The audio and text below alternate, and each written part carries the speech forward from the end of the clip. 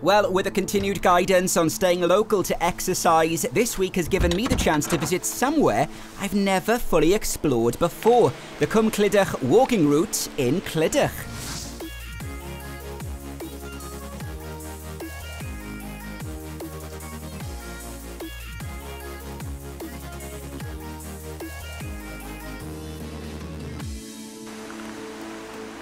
The route itself begins in the RSPB Nature Reserve, home to a large variety of birds and wildlife. Until 1962, much of Cwm Clydach was a working coal mining valley, and that's the journey I'm making today. The largest colliery opened in 1863 by Clydach Merthyr Company, and that was known locally as Nixon's. The mine stopped producing coal in 1961, and now the walk follows the old tramway up the valley. Journey-wise, it's around 9 miles and should take you 4 hours and 10 minutes to complete, but with some amazing things to see along the way, it's more like 5.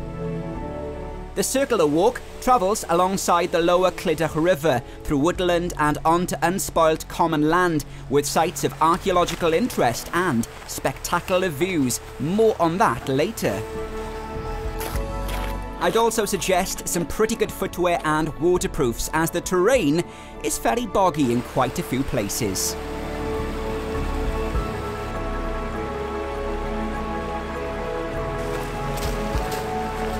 In winter, like today, buzzards, red kites and ravens are fairly common sights in these cold conditions.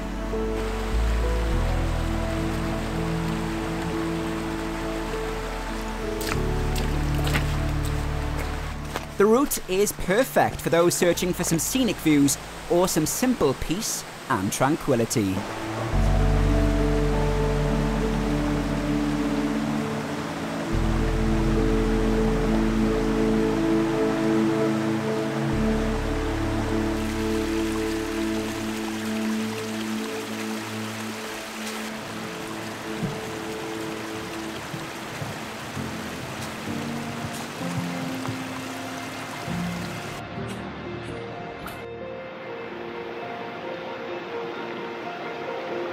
There's also an abundance of farm life along the way, and if you're especially lucky, even donkeys and alpacas at the end of the route.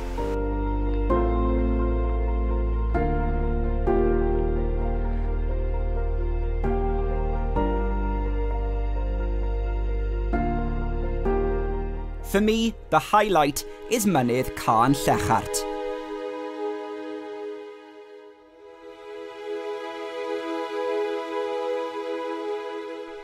The mountain offers spectacular views over the Swansea Valley and nearby towns such as Pontardawe.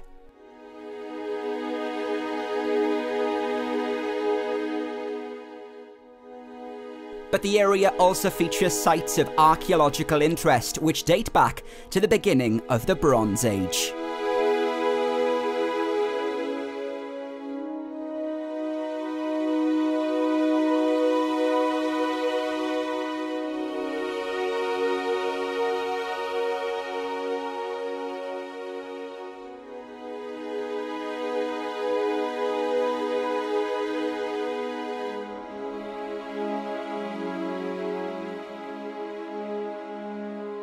The most notable of these sites is the burial chamber and one of the largest stone circles anywhere in Wales.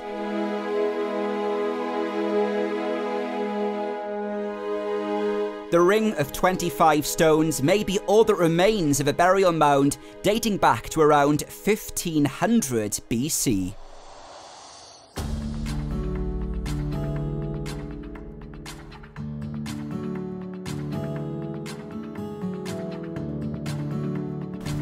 There's also other incredibly large but strange stones scattered right across the landscape.